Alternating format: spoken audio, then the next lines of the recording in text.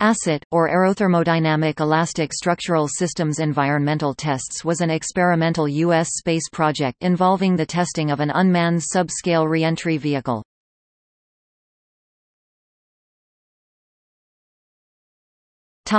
Development and testing. Begun in 1960, ASIT was originally designed to verify the superalloy heat shield of the X-20 Dyna-Soar prior to full-scale manned flights. The vehicle's biconic shape and low delta wing were intended to represent Dyna-Soar's forward nose section, where the aerodynamic heating would be the most intense, in excess of an estimated 2,200 degrees Celsius (4,000 degrees Fahrenheit) at the nose cap.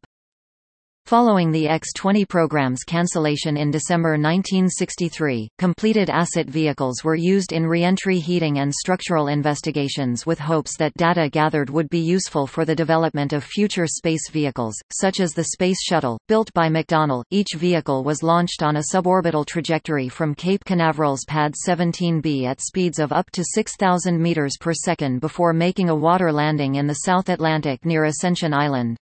Originally, a Scout launch vehicle had been planned for the tests, but this was changed after a large surplus of Thor and Thor Delta missiles returned from deployment in the United Kingdom became available. Of the 6 vehicles built, only one was successfully recovered and is currently on display at the National Museum of the United States Air Force in Dayton, Ohio.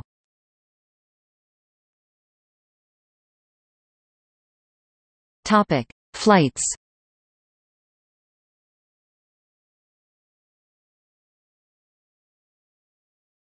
Topic: Specifications.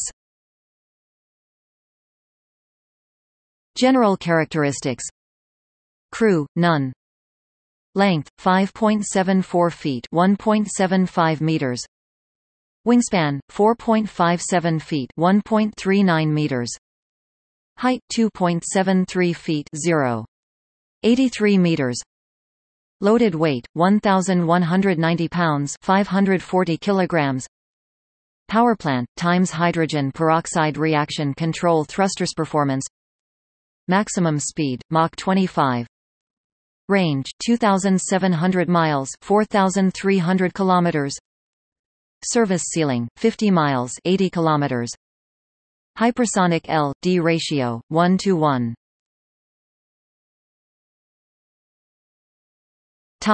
Related content.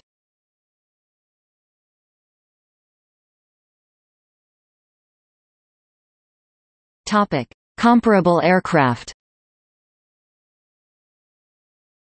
Molniya Bor 4. Martin X 23 Prime. Winged Gemini. In the mid-1960s, McDonnell proposed a variant of the Gemini capsule which retained the original spacecraft's internal subsystems and crew compartment, but dispensed with the tail-first ballistic re-entry, parachute recovery and water landing. Instead, the vehicle would be heavily modified externally into an ASIT-like lifting re-entry configuration. Post-re-entry, a pair of stowed swing wings would be deployed, giving the spacecraft sufficient L/D to make a piloted glide landing on a concrete runway using a skid-type landing gear reinstated from the planned, but cancelled paraglider landing system, much like the Space Shuttle. According to Mark Wade's Encyclopedia Astronautica, the intent seems to have been to field a manned military spaceplane at a minimal cost following the cancellation of the Dyna-Soar program.